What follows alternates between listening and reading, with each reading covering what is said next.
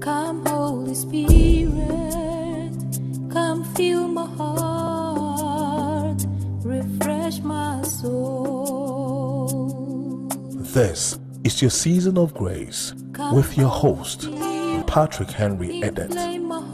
Get ready for Grace Revolution. The word tonight says it begins with anointing. It begins with anointing. For you to understand what I'm talking about, let's go to that scripture, Isaiah chapter 61 just verse 1. The Spirit of the Lord, the Spirit of the Sovereign Lord, this is NIV, the Spirit of the Sovereign Lord is on me. Because the Lord has done what? Can we read it together? Say, the Spirit of the Sovereign Lord is on me. Because the Lord has anointed me to preach good news to the poor. Hold it there. The Spirit of the Lord is on me. Why? Why? The question is answered in the next line. The Spirit is on me because he has done what? This is a serious issue. You know, Jesus Christ came into the world. Oh, God of mercy. He walked the earth, did carpentry, obeyed the mother, lived under Joseph. He was ordinary in every way except that he was the divine in his fullness in human form. When the time came for him to be manifested, to be made manifest as the solution of God to every situation and the answer to every question, the scripture says, now let's look at Luke chapter 4 verse 14 says, Jesus returned to Galilee in the power of the Spirit, and news about him spread through the whole countryside. He taught in their synagogues and everyone praised him. Shout hallelujah. He went to Nazareth. God have mercy that I don't go outside. He said he went to Nazareth. Nazareth, this man is called Nazarene. But was Jesus Jesus from Nazareth? No, he was not. Jesus at a human level comes from the root of David. And David is from Bethlehem in Judah. And Judah is not, Nazareth is in Galilee. One of the towns, the cities in Galilee. But when they came back from Egypt, the angel said, being warned in the dream, the scripture says, Joseph, instead of going to where he should have gone to, he diverted to Nazareth. And the scripture says, so that the scripture will be fulfilled, that it shall be called, that it shall be called Nazarene. So, a mission. By God's grace, we'll find time and talk about the geographical location of Jesus and the implication. I preached that on radio many years ago, very many years ago. The scripture says he went to Nazareth. Why did he have to go to Nazareth to read this scripture? Because he was a missionary to the whole world, but beginning from Nazareth. If you go and read the scripture, I think it should be Isaiah chapter 9. It said, Galilee of Gentiles, the people who live in darkness, they have seen a great light. Nazareth was one of the cities in Nazareth, in Galilee. For those who've been sitting in our place of the word for a long time, we've been talking, recently we took time to talk about Galilee. The 20 cities in Galilee that Solomon gave to King Hiram of Syria. And the man said, these are useless cities. So Jesus Christ has a way of identifying with what is useless. Jesus has a way of inaugurating his ministry among those who need him most. Jesus Christ didn't have to go to Jerusalem. Jerusalem didn't need Jesus. Jesus was not popular in Jerusalem. He died in Jerusalem, but he lived in Galilee. Oh, I don't know if I'm talking to somebody. Jerusalem was the headquarters of religion, where Pharisees were separate from others, where the scribes were honored, where the Sadducees were wealthy, where the kings were mighty, but not in Nazareth. Nazareth, can anything good come out of Nazareth? A useless place. a place, a congregation of uselessness, and Jesus Christ took advantage of their uselessness to begin from them. I don't know who has a useless story here. I don't know who has a destiny. That question is asked of you. Can anything good come out of you? Inauguration is coming to your destiny. If you understood me and you are that person, I would have heard you celebrate, because what I say is true. He went to Nazareth and he sat in their synagogue. In that Nazareth, the barren. Now let's look at Nazareth as a region of those that nothing good is expected of them.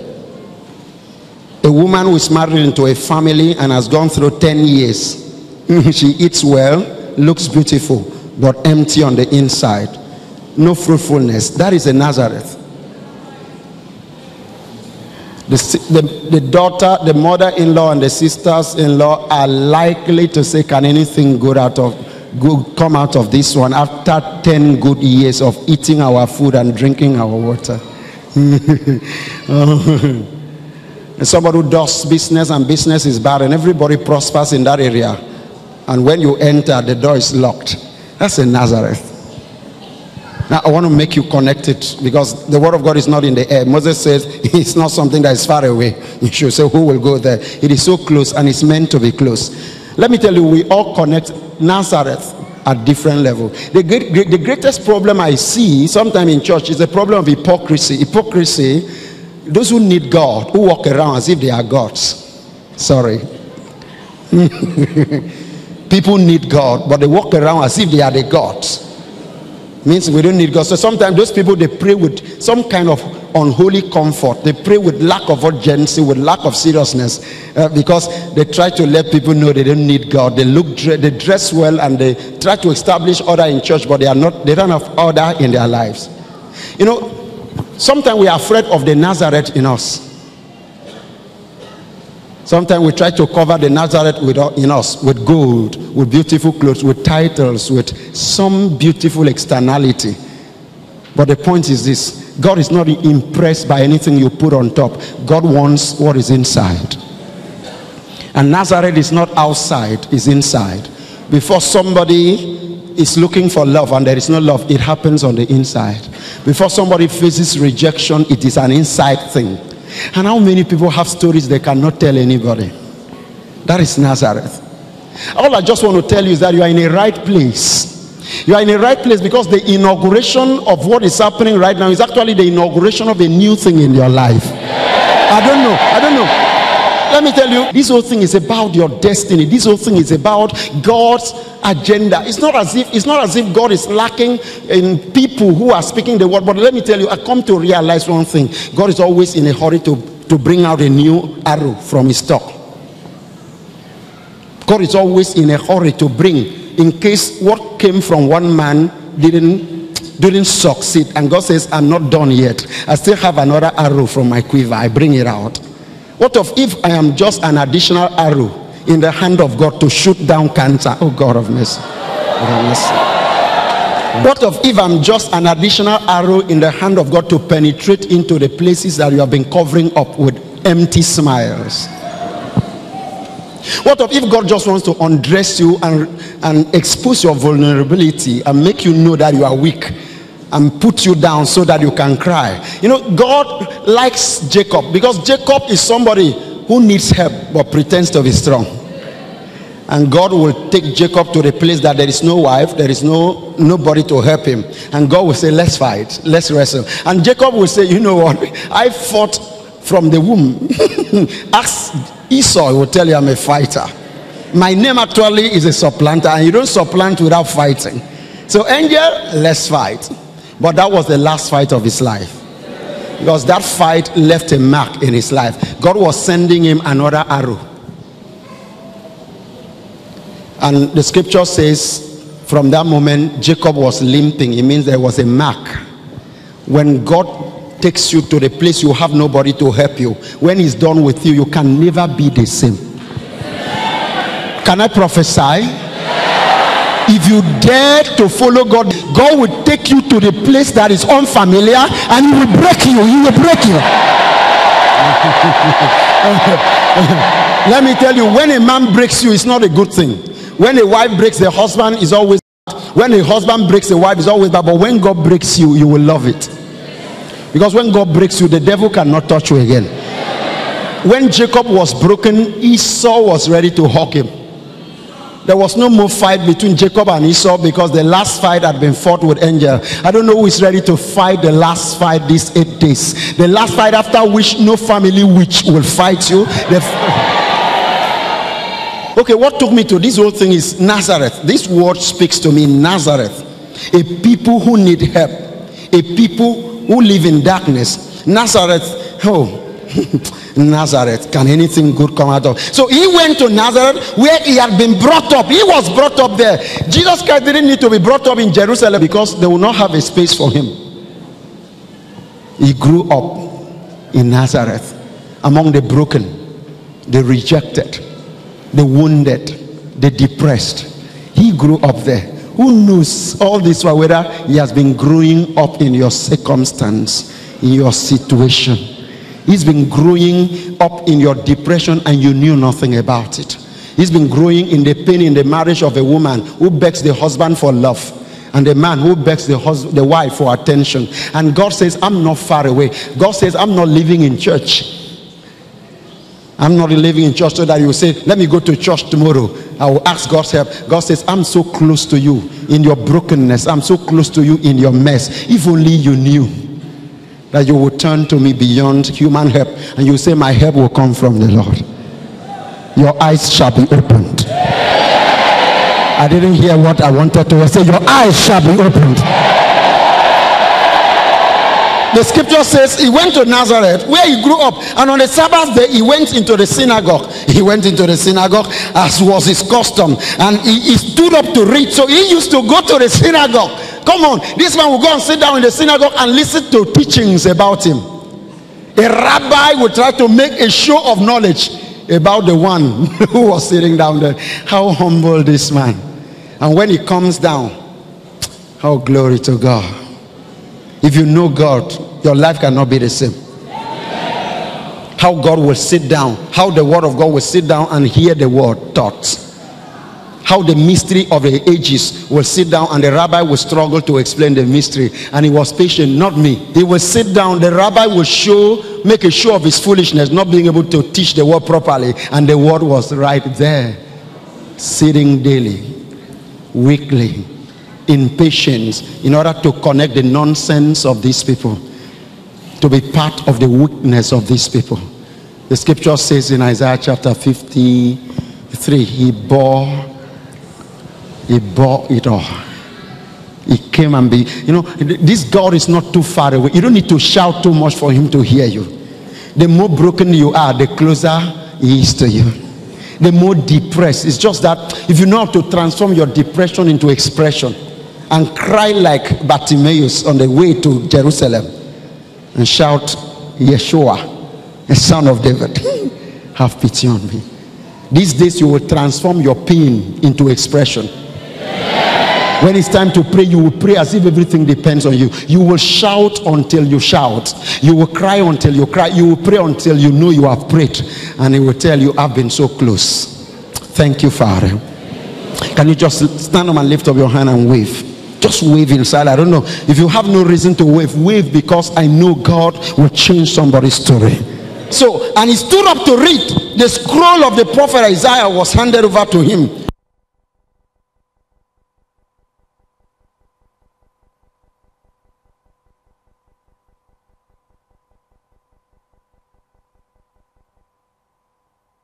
And recovery of sight for the blind, to release the oppressed, to proclaim the year of the Lord's favor.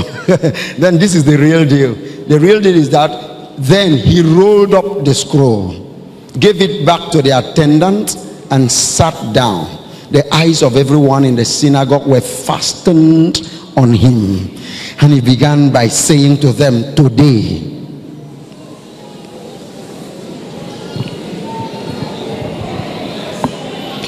this is a serious issue. Say today. Yeah, it's a serious issue. Why did he say today? That was not the first time he was in the synagogue. He had been there. he knew every time he will come sit down, he will see a man with pain, but he will not do nothing about it because its time had not yet come. He will see a woman that needed a touch, nothing will happen. He waited patiently because there is a time called appointed time. But when the appointed time came, what did he do? He read from the scripture. He said, the Spirit of the Lord God is upon me. Why? Because he has anointed me. Before this time, it's not as if the Spirit had not been on him. Jesus is assuming the prophecy. Jesus is walking into what had been said of him. Jesus is walking into what had been recorded. Jesus was unveiling the scripture, was living the scripture. He was coming out of the Bible. They were the people of the Bible. Jews don't preach. In the religion of Israel and Judaism, there is no preaching, there is teaching. Islam is like, why Islam is so dangerous and so strong? Because they don't preach, they teach. In Christianity, a lot of preaching. But what changes culture and destinies and make people die for something is teaching.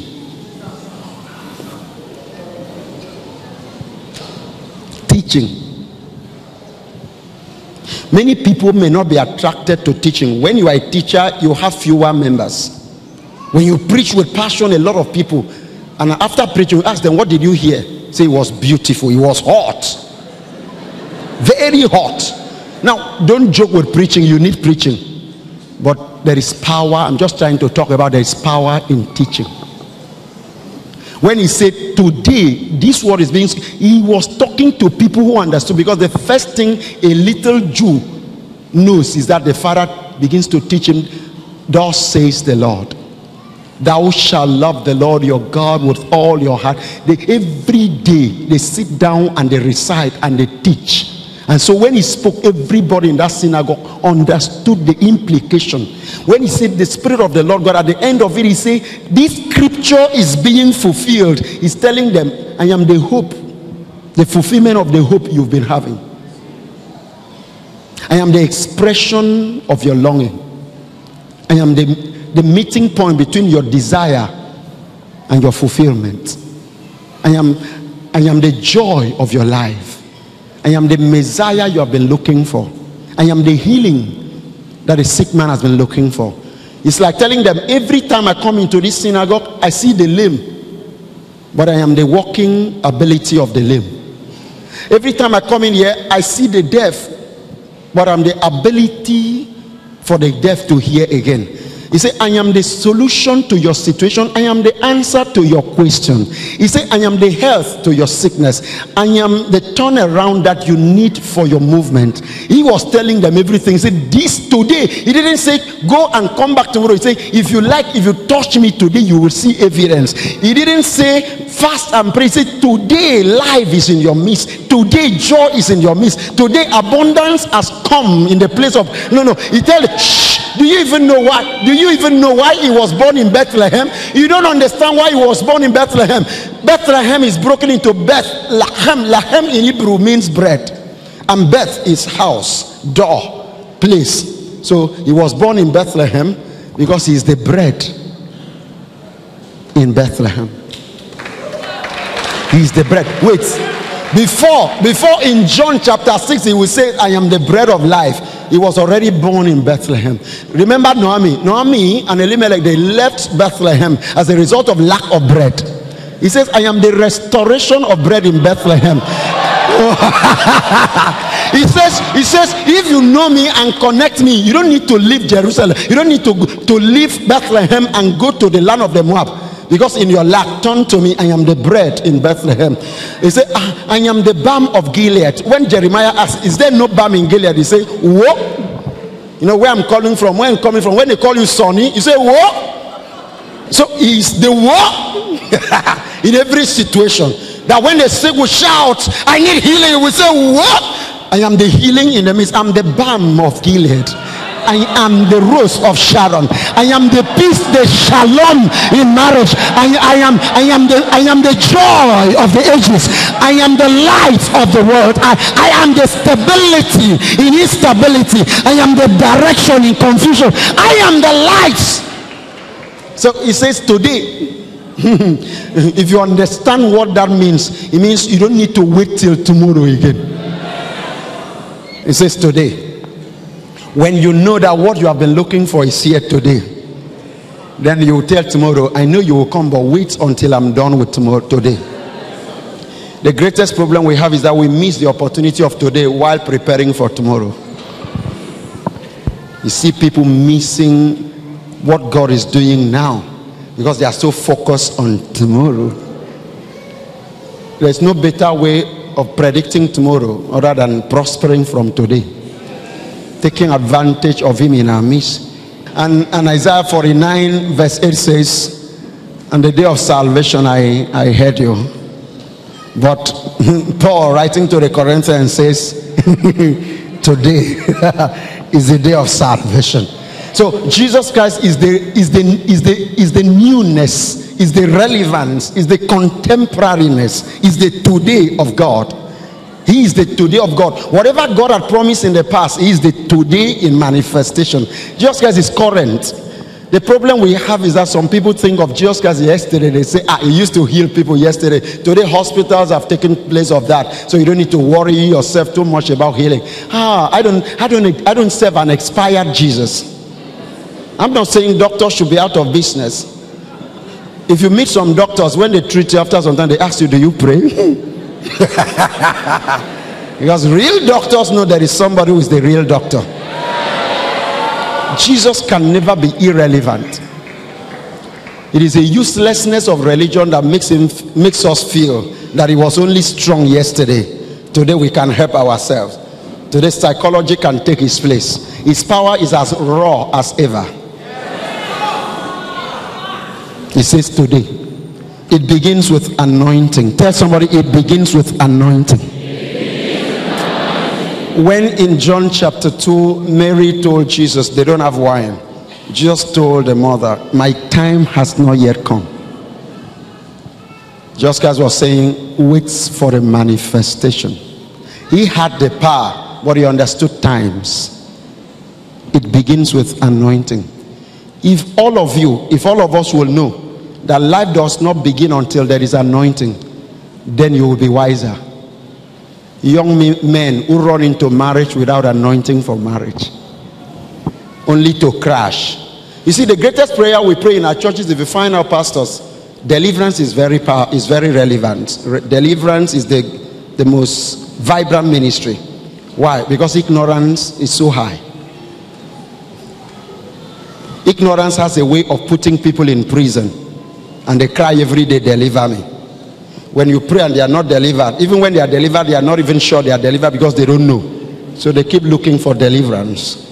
Deliverance is a ministry that comes as a result of ignorance. Because just like I say, if you know the truth will set you free. It's a very serious thing. Timing. He said it begins with anointing. I'm going to share a few things with you tonight. If you take them in, they will bless your life. Young men, don't run into life until you have anointing. Young women, don't trust on the things you put on your face to look beautiful. I'm sorry, please. You need them actually. Great. But don't trust the color of your lips without anointing. The color of your lips can attract lust and sex, but they add no value to your life. Let me tell you something. The most foolish person looks for wisdom. Even the devil looks for value. That's why the devil doesn't attack useless people. He attacks those who carry substance. Anointing makes the difference. Even Jesus didn't start healing people in the synagogue until he said, the Spirit of the Lord God is upon me. It was not for Jesus, it was for us. Jesus was trying to tell me, don't begin until you have the anointing. There is so much of failed destinies, crashed destinies. Great destinies who take off, only to crash, and they crash and they never come out of the wreckage because they lacked the anointing. Too much of life in a hurry. Too much of life in a hurry. I don't know who I'm talking to. I said too much of life in a hurry. We have a generation that is so impatient. A generation that loves shortcut. We are in a computer age. We have gone beyond computer. The great thing about computer is that the more shortcut you know, the greater you are in the system. Shortcut, Control D, Control Z, Control this, and you have shortcut. But if you bring that into life, you will fail. Shortcut is the easiest way to destruction. God is a God of process. God had an option of taking the people of Israel through a shortcut into the promised land. He said, no, let me take them through the long cut. Tell somebody, time. God is going to do great things in somebody's life. Time, just Christ, God, the scripture says, in him dwells the fullness of divinity. But in understood, like the sons of Issachar, times. He understood times. He said, now this scripture is being fulfilled. I have been with you all this while, but this is the time of fulfillment. Today is the time of fulfillment, because without anointing, life is a mistake.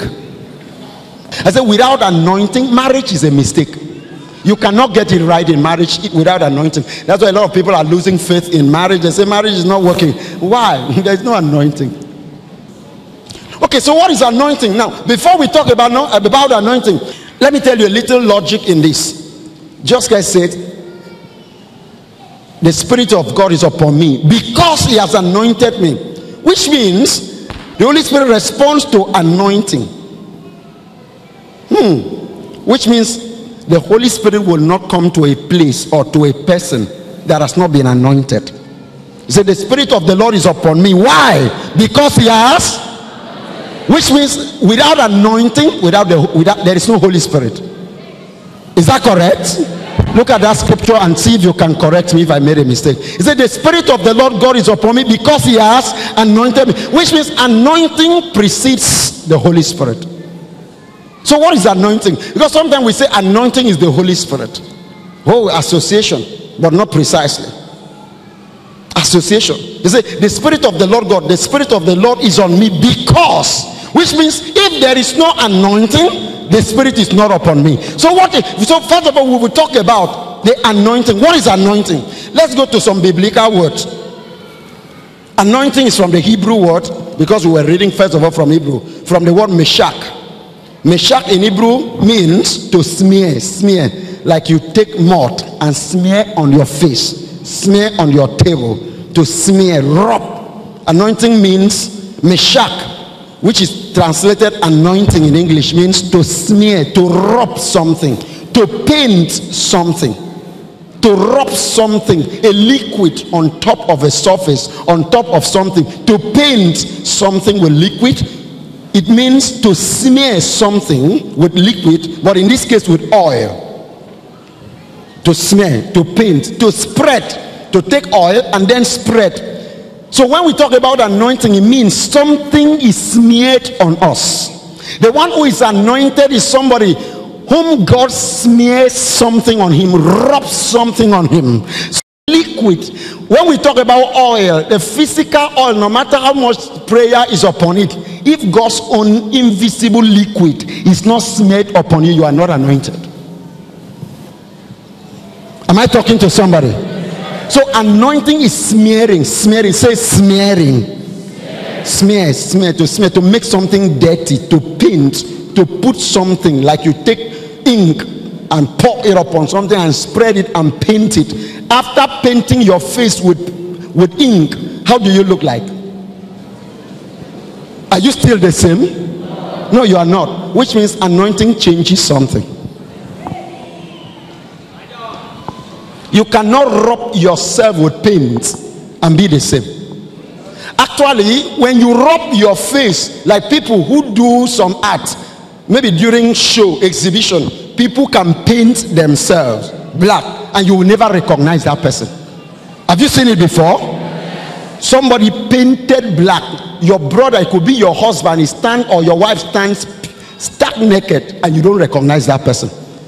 When something is painted, or when something is rubbed on you, when something smears you, rubs on you and paints you and covers you, your surface, you are different. It means anointing has a way of changing you. Anointing changes you, transforms you. Anointing does something different to your life. Anointing actually covers you, packages you in a true sense of it. Anointing has a way of changing you so that those who used to know you, they walk past you and they don't recognize you. Why? Because something has been smeared upon you. There is no man who is anointed, there is no woman who is anointed and is still the same. Your mother will know something is wrong with you, either positively or differently. So just as he's saying, the spirit of the Lord is upon me because the Lord has done what? Smeared me with divine liquid.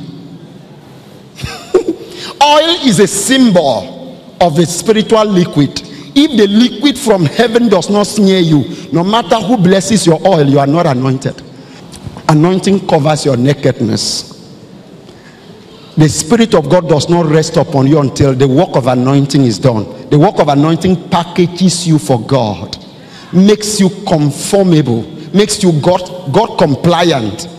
It puts you in the place of God, robs you, takes you from who you used to be, from your father and your mother, and it puts something like you, like powder, like oil, like paint. If he wants you black, it paints you black. If he wants you white, it paints you white. You used to be blue, but you are now white. And now when people see you, they used to see you blue standing there. And because you are now white, they say good morning. They say good morning. I say I am still the same one. They say I don't understand you. I don't know you. You know, sickness can now see you after anointing, doesn't recognize you. Weakness can see you after anointing, doesn't recognize you. Impotency. A man say I've been impotent. I know after anointing, impotency comes in the night, only to know you are too active. Something has changed. Tell somebody, anointing changes. Anointing. No, touch somebody gently. Say, anointing changes. Now let me tell you, when God wants to change a man, what he does is that he smears a man. He carries divine paint, pours it. The angel will just pour paint upon you, and you change. That's why a lot of time when we come, we fight with the word of God. When you fight with the word of God, you don't obey the word. You dodge the divine liquid. The word of God will pour some water, oil that will come and change your heart. You say no. Like some of you are dodging. Somebody say I still want to fornicate some more. You know, I'm still too young. Come on. They say you dodge the divine paint. I am married, but how can I be stuck with one woman forever? I need a little bit of fun. So you are dodging the word and you dodge the divine paint and you remain the same. Poverty has permission. Mpo Forete has another permission.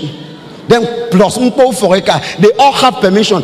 After all your tithe and all your offering and seed sowing, things still have permission to reach you because you remain naked and you are not covered. Who is going to dodge the word of God today? If you are ready to dodge the word of God, don't dodge. If you need the word of God to happen to you, let me see your hand. If you need it, stand up and give a shout. So anointing packages everything. Anointing changes everything. Hallelujah.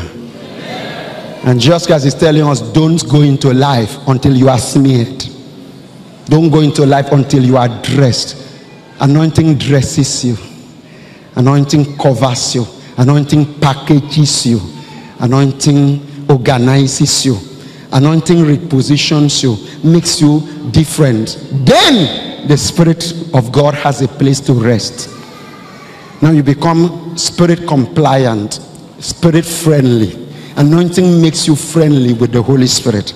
Anointing empowers the Holy Spirit to work. Why so many people, after so much fast, the Spirit is still limited? Is because there is so little of anointing. There is so little of rubbing. That means there is a resistance in the heart, lack of circumcision. Now the ultimate purpose of anointing is consecration.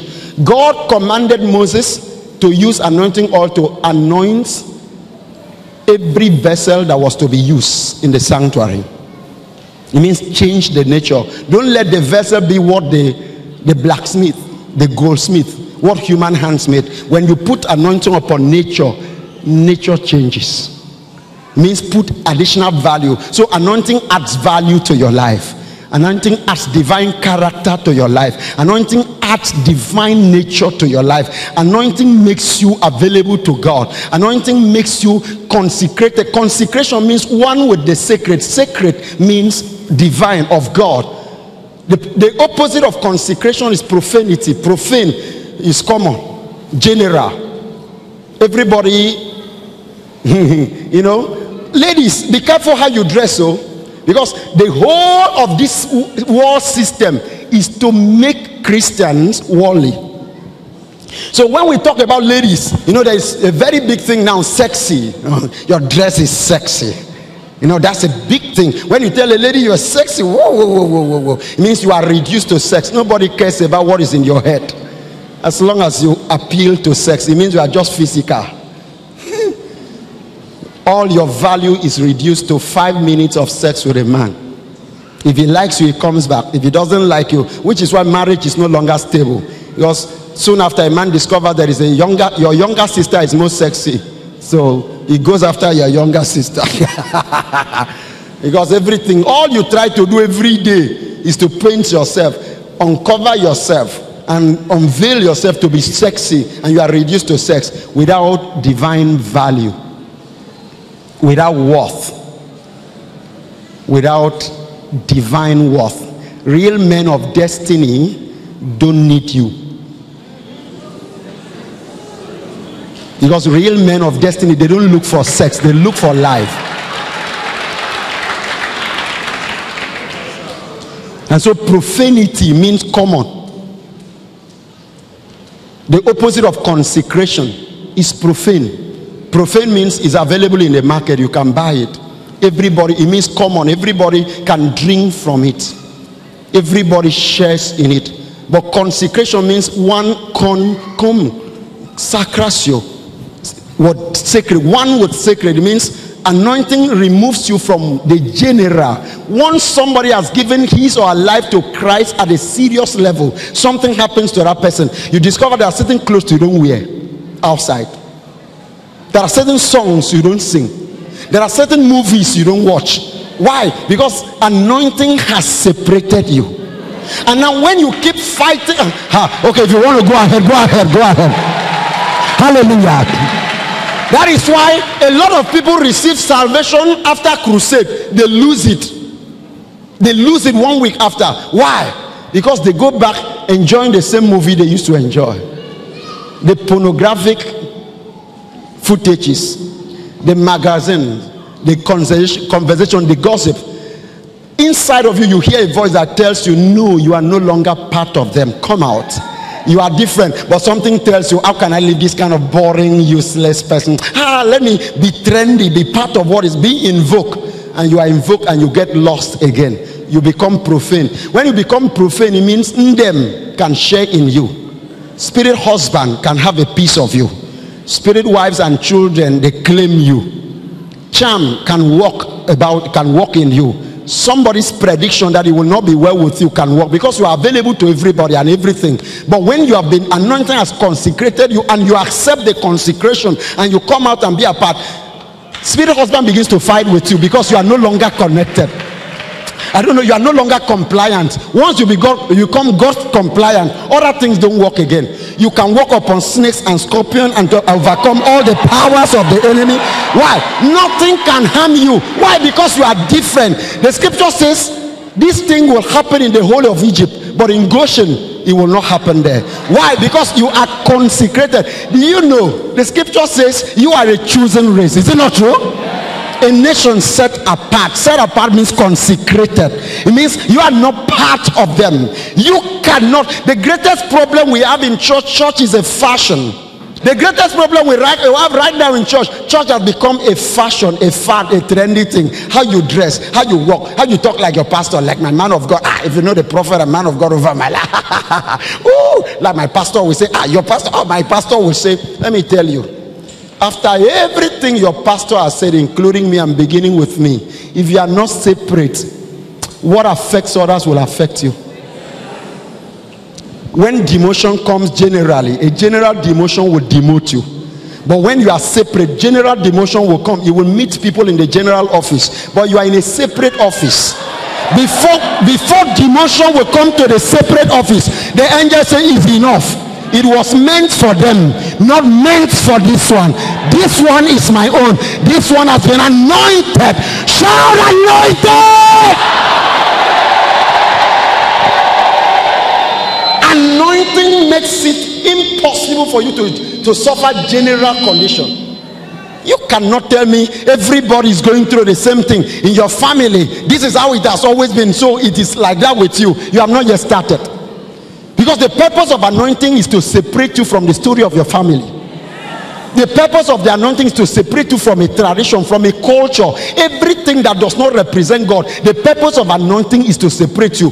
And because you have been anointed, the Spirit rests over you. And when the Spirit rests over you, you are the most dangerous human beings on earth.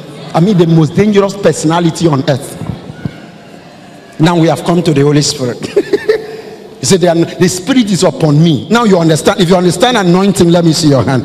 Now you understand what anointing. Anointing comes like oil or poured upon you. It can be any liquid. I just pray today in the name of Jesus that as I'm talking, divine liquid from heaven will fall upon you.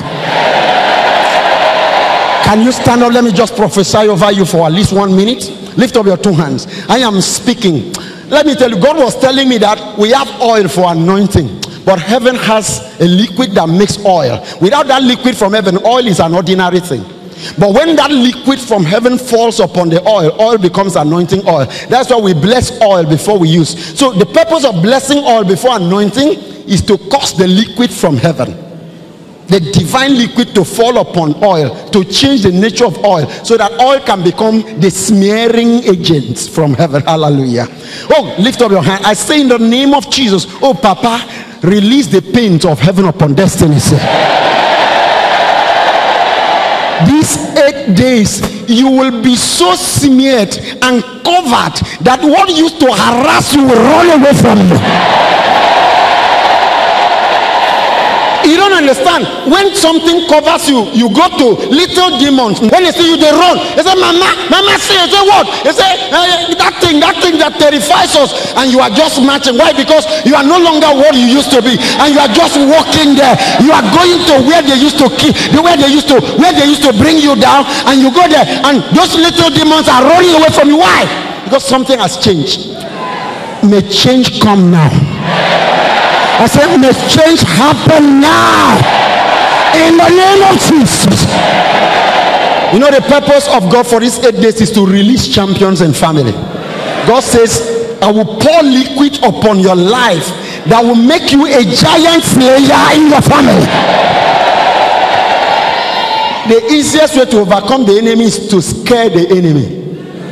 What Goliath was trying to do to David was to scare David. When something scares you, it's over you. And when you scare something, it's under you. The purpose of anointing is to make what used to scare you to be scared by you. How many persons will become scary to Satan after this moment? Let the smearing agents from heaven fall upon you in the name of Jesus. Be seated. Be seated, be seated. Oh, and just as the Spirit of the Lord God is upon me, glory to God. Now, let me tell you something. When the Spirit comes, something is about happening. Now, you know, understand. Anointing brings the Spirit, and the Spirit provokes action, proclamation, and speaking. Now, when anointing comes upon you, the Spirit rests upon you. When the Spirit rests upon you, it's not for you to sleep. The Spirit quickens you to speak. The Spirit quickens you to act.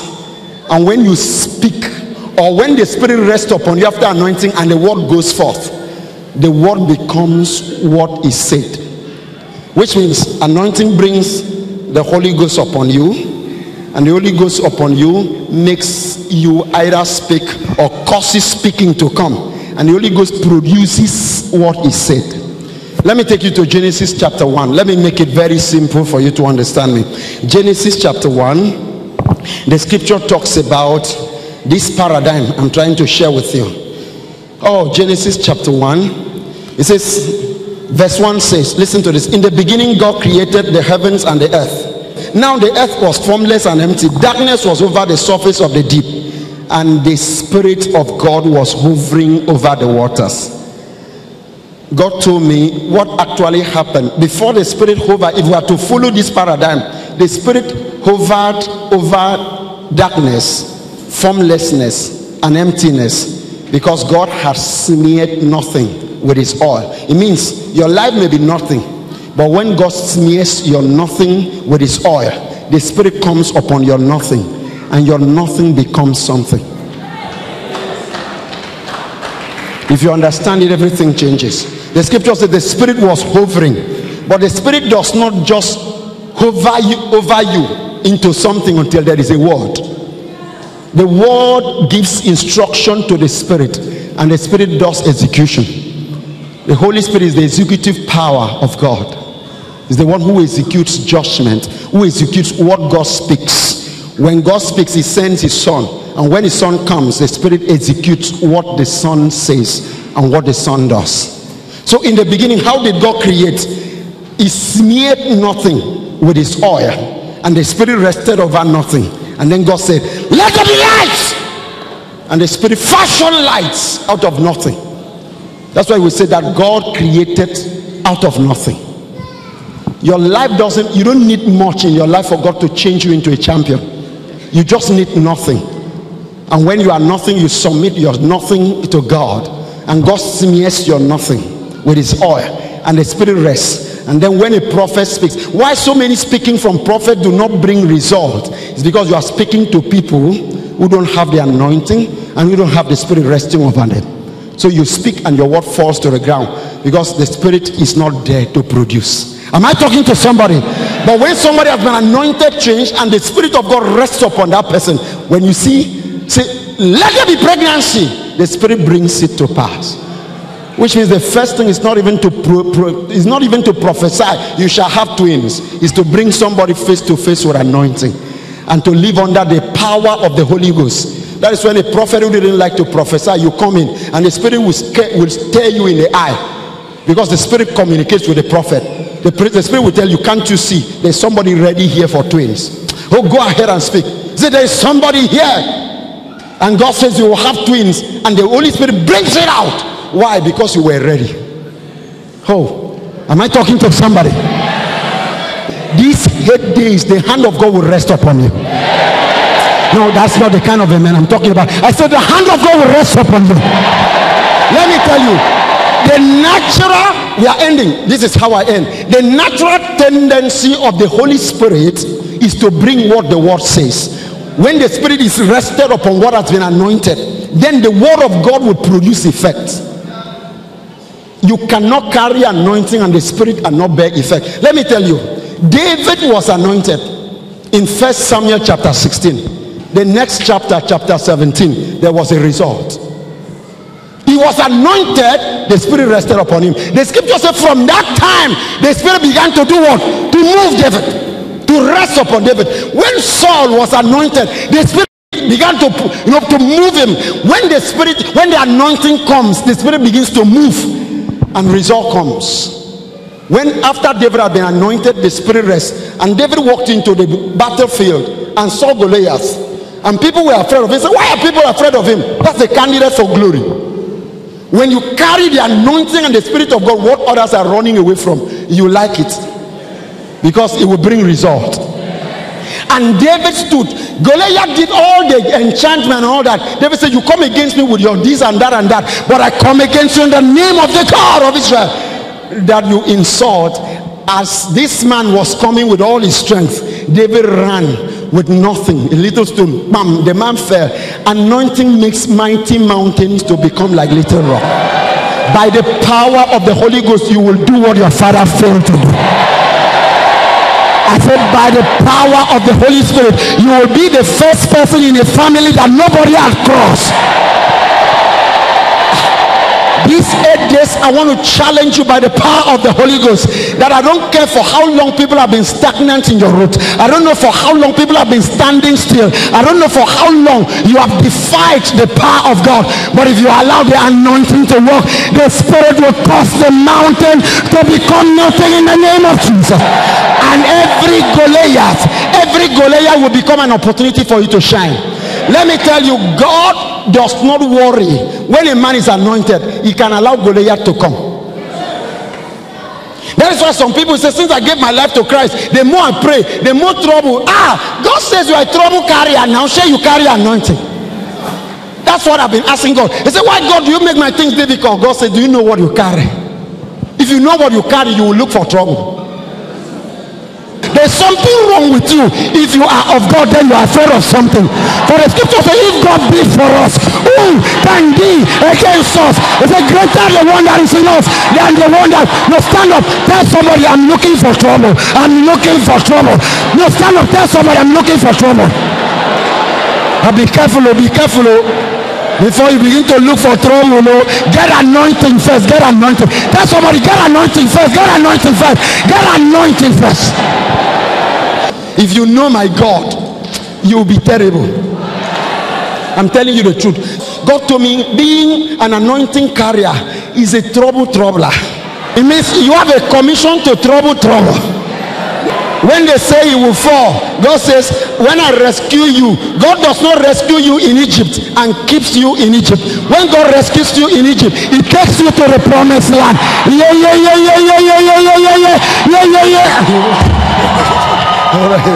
Now let me tell you something.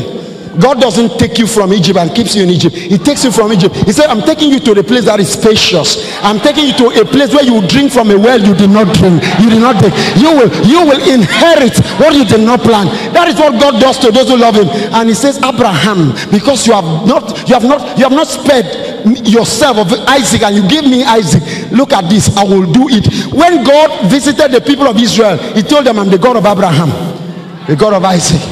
He said, I'm the God of those who love me. And because you children, you don't even know me, you worship the God of Egypt, but I remember the one who loved me and gave me His only son. Just love the Lord.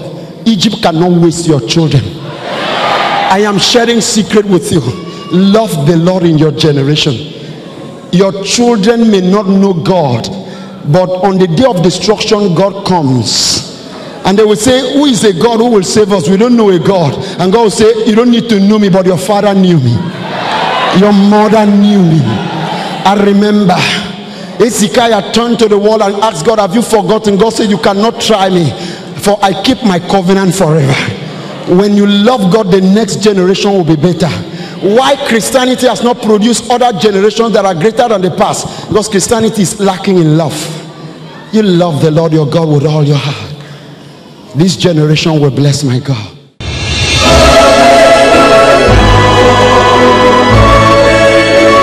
This program is sponsored by the Covenant Friends and Partners of Grace Family Global Outreach.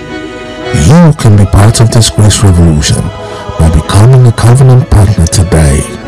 Allow God to use you. Our account details are as follows. Bank, Zenith Bank. Account name, Grace Family Global Outreach. Account number 101-42-978-63. For inquiries, please call 081-804-33225 or 090-738-38742. To all our covenant partners and friends, we say thank you. Like the widow of Zarephath, your oil will never run dry. To order further books, messages, and other resource materials, please call or send an SMS to 080-660-46346 or 081-804-33225. Videos are also available on YouTube at www.youtube.com/Grace Family Outreach. To stay connected, like us on Facebook at Grace Family Outreach or visit our website at www.gracecommission.org.